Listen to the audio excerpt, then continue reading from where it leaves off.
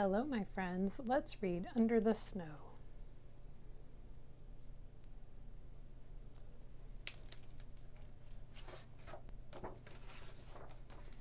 In the heart of winter, a deep layer of snow blankets fields and forests, ponds, and wetlands.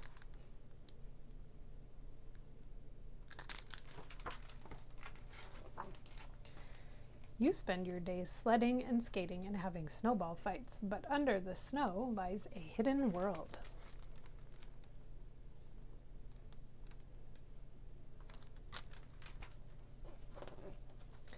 Dozens of ladybugs pack themselves into a gap in an old stone wall under the snow in a field.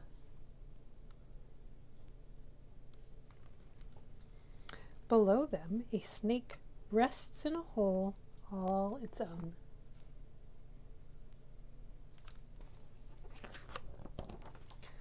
Voles spend their days tunneling through the snow.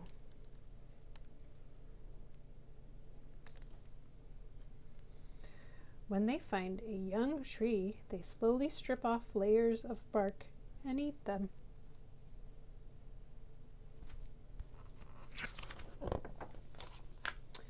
Below the ground, a chipmunk snoozes for a few days at a time. Between naps, it snacks on the nuts and seeds stored in its burrow.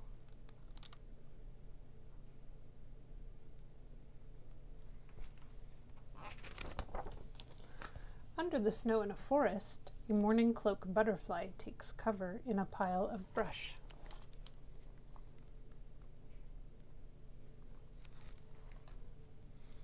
Inside a rotting log, a centipede and a bumblebee queen remain silent and still until spring.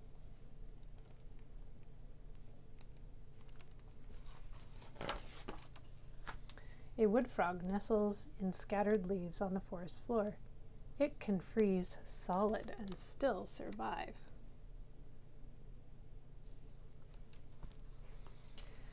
Not far away, a woolly bear caterpillar spends the winter curled up in a tight ball.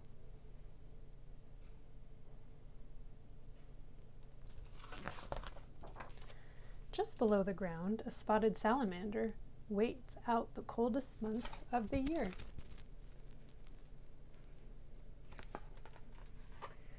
Deeper down, a woodchuck sleeps soundly all winter long. Its heart rate drops and its breathing slows. The animal gets all the energy it needs from its thick layer of fat.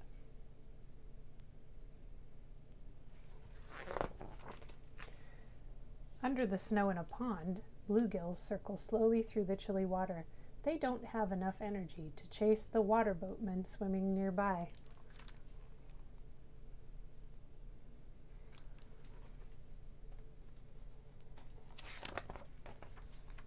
A carp rests quietly on the muddy bottom.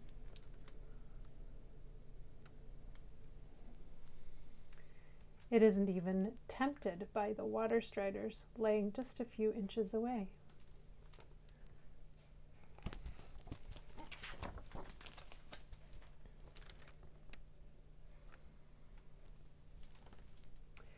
Buried in the mud, a frog and a turtle wait out the winter. They never move and they barely breathe.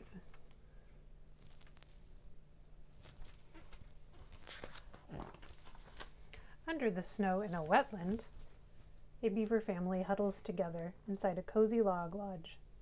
When they get hungry, they swim out to their food storage pile and munch on some sticks.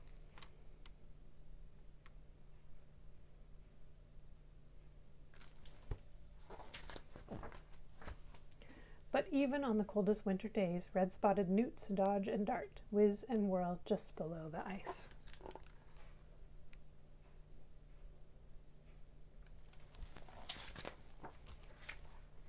As time passes, the sun's rays slowly grow stronger. Each day is a little bit longer. Animals living in the fields and forests, ponds and wetlands begin to get ready for spring.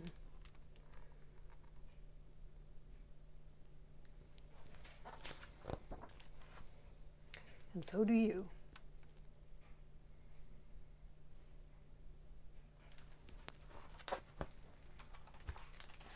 The end.